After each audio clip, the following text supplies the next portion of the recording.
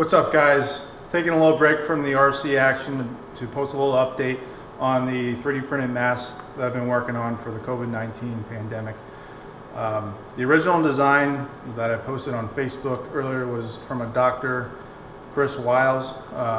His design had 6 different size masks and works really great. Uses a MERV 13 filter you can get from Home Depot. He uses some surgical band to go around the head to hold to your face, and yeah, it works pretty good. I started printing and I got to maybe around 15 masks, and I decided to make a couple changes in FreeCAD. So a couple changes that I made here. So instead of 6 sizes, we have 3 sizes. We have a large, medium, and small. Same filter material, MERV 13, but for the filter,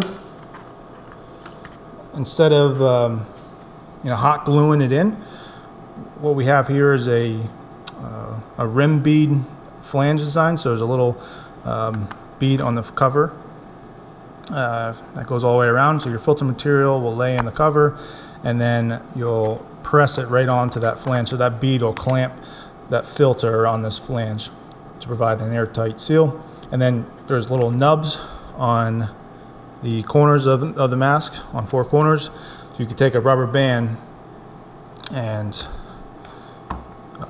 clamp the cover on, and you can do it both ways if you want. So that provides a little bit extra security for any healthcare workers if it does ever get to that point where healthcare workers start using these. Mainly, trying to get these out to police departments, possibly people working in grocery stores. We'll see what comes. We did get some good news that the shortage is coming to an end, but still wanted to post this update regardless. Another thing I changed was there's 4 attachment points now instead of 2. And the method of attachment to your face, instead of using surgical band, which I did not get, you can use these small rubber bands. I'll post a link for those, and they'll just go around your ears. And I just wore the top 2. I didn't touch the bottom guys here, so put these around my ears and it was fine. I also got larger rubber bands, and you can stretch these pretty far around your head, and then take something there's a couple 3D printed designs online where it's like a head behind your head strap. Each rubber band will hook to it. That'll secure it to your head as well. The reason for the rubber bands is there's no more elastic material. There's a shortage of that online. That's the ideal solution for this. I do have an order from Walmart, but it just hasn't come in yet. It's now a couple days late. I was going to wait to post a video until all that came in, but I said, the heck with it, I'm going forward the way it is. So, and one of the biggest things and biggest reasons why I decided to redesign this was the wall thickness and the print time you get from a thicker wall thickness. So I decided to reduce the thickness in half. I reduced the print time for one of these things by 40%, and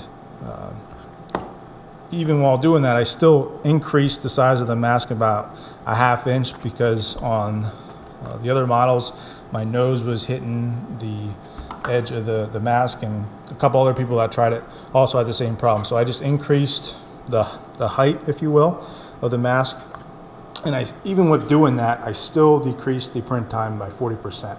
Once these things come off the printer, if you have a good print, one thing I do recommend is taking like a Dremel tool with a sander on the end and just going around the edge of the mask and giving it a nice chamfer bevel out, so that when it goes on your face, you have a nice, comfortable fit, so it doesn't dig into your skin over hours and hours of use. I wore this right off the printer in a grocery shopping trip, and I had it on for like an hour and a half, and it started to dig in my face. So, and after I did the sanded of the edges, it was comfortable. I was able to wear it for hours without a problem, as long as the tension was set right. All right, so I'll jump off here. Just want to make a quick update.